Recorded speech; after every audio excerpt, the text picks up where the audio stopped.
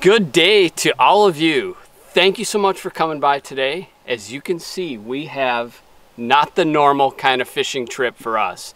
And let me tell you here, this is 30 years in the making. I've been waiting my entire adult life to come float one of these rivers in northern Wisconsin like this. And we are with none other than Chris Willen, the guide extraordinaire from Tennessee to up here in the North Woods. Chris, thanks so much for having Robbie and I out to do this. Let's hear about it. Absolutely, man. It's good to have you guys back. We tried to do it in Tennessee and didn't have great conditions, so it's good to have you in the Northwoods. And I'm gonna go down this river today. We got a little bit of sun, but fish have been moving pretty good. You know, this time of year we got to be careful of the water temps and stuff, but what's nice about the river is it never gets super hot. So sure, you know, bucktails, topwater stuff, and see what we can get done, buddy. I've got topwaters. I've heard that. Let's not waste another second and get on this float trip.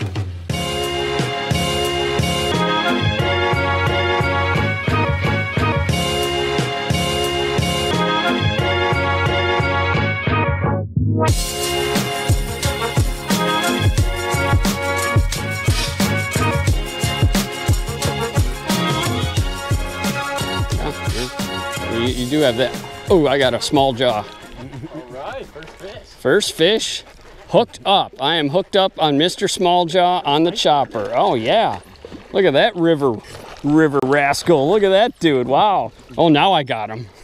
Now he's, yeah, this guy's gonna put a hook in me if I'm not careful. There we go, first fish of the trip. This is the kind that'll put a hook in you. He has not fought at all, and he's got treble hooks everywhere. All right, nice small jaw on the board. On the chopper, we'll take that. Look how dark he is. Wow.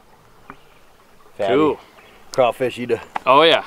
Yeah, it looks like spawn and that's not spawn. Very cool. All right, now it's gonna get easy.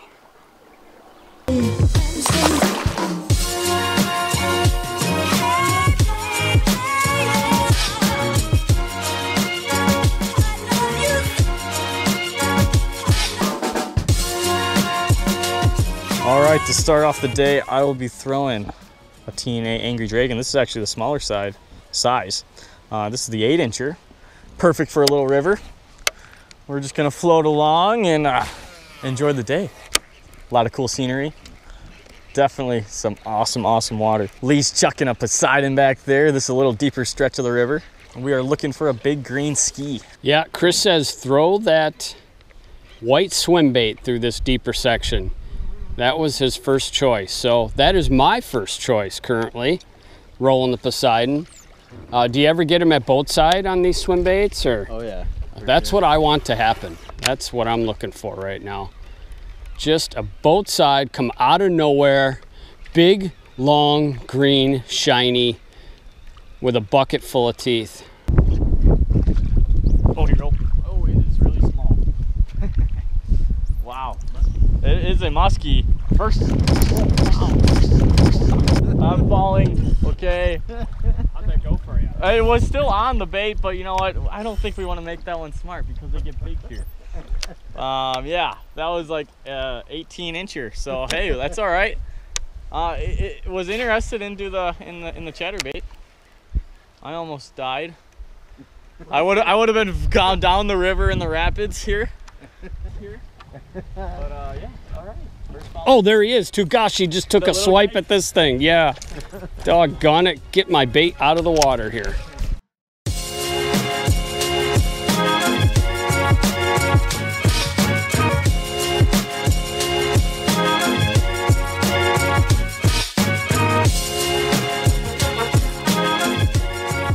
Now tell me, this doesn't look like one of the most badass spots on this stretch of river. Is that accurate? It's definitely one of them. You know, we got these big massive eddies that, you know, break right below these big rapids here. So you've got, you know, high oxygenated stuff here and then stuff where they can get off the treadmill over here and hang out. So perfect summertime musky haunt. It's a good spot to run into one, hopefully. For those of you unfamiliar with river fishing, basically you have your riffles, holes, and runs. And basically, you know, tell us the difference between those. Well, you know, you got your kind of riffly, rapidy stuff up here, which is going to be your highly oxygenated areas and stuff like that. And your holes are just going to be your deeper areas where, you know, they've got a little bit more ceiling. A lot of this river is pretty shallow, you know, a sub 4 feet. So some of the holes 7-8 feet where they can kind of hang out, get out of the current, and hunt some bait.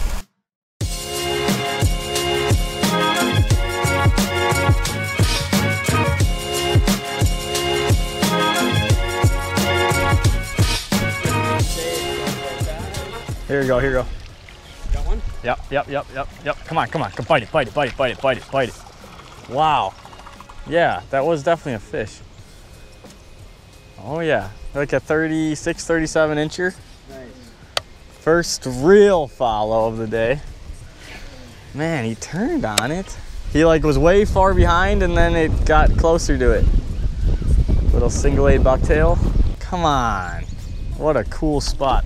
So the fact that we haven't caught one yet, Chris, I don't really give a crap because this is sick. This is the coolest trip down a river I have ever made.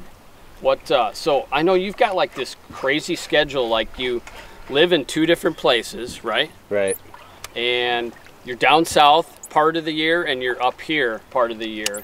And you just kind of, you have 2 different trailers you kind of bounce back and forth between. That's right. Dude, you're living the life. The musky gypsy. How much is your house right now?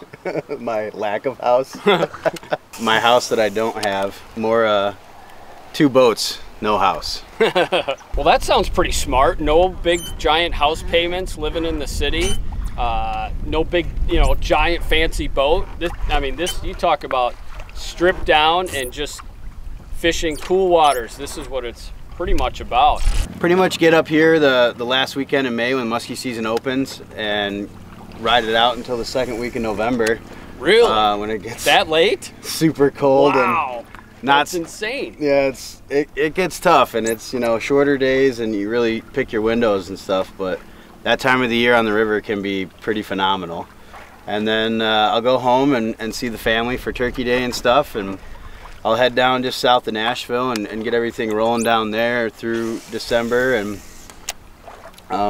you know, they start spawning around mid to end of March, and we, you know, leave them alone for that and pretty much done, and take a little break and then head up here. Well, let's take a look at some of those sick fish you've caught out of this skinny water. So if you think you've done everything musky fishing and you haven't done this, what are you thinking? You have to come do this. This is just, what an opportunity to not see a boat, to fish skinny water muskies. Everything is less than pretty much 3 feet of water, it seemed, pretty much, you know, around here. Yeah, a lot of it's really shallow. You know, you get into some deeper holes and stuff like that, but the shallow water game is kind of the whole part of the river, and you know, they do different things when there's not a lot of space for them to go, so they only go up when you hook them. Yeah, a lot of acrobatic fish. So yeah, these river fish are built a little different than the lake fish. They're not quite as gutted out and stuff, and they're just solid muscle, and just, they're mean, man. I mean, get some drag pulled on you and jump, and it's a different experience for sure. By the sounds of it, we have about 1 more mile water till we're unfortunately at the end. I keep asking them to row us back up so we can do it again. Apparently that's not an option here, so we'll just keep beating it up till we get to the end of the run here. Yeah, you know, a lot of times we have what we call the bottom of the 9th fish, you know, and just like on the lake or anywhere else, that last spot that we drift down to could be the one of the day. And there's finally a cloud. I see a cloud. Yeah, we might get a little bit of shade at some point.